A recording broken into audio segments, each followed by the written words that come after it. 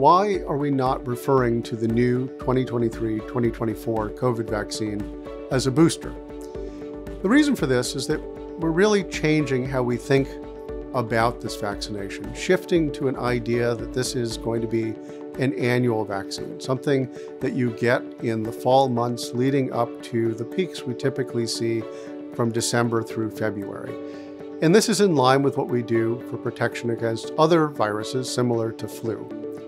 And so while we initially thought of COVID-19 as a primary series and then a series of boosters, shifting this to be a once annual vaccine is just a recognition of how we need to get protected.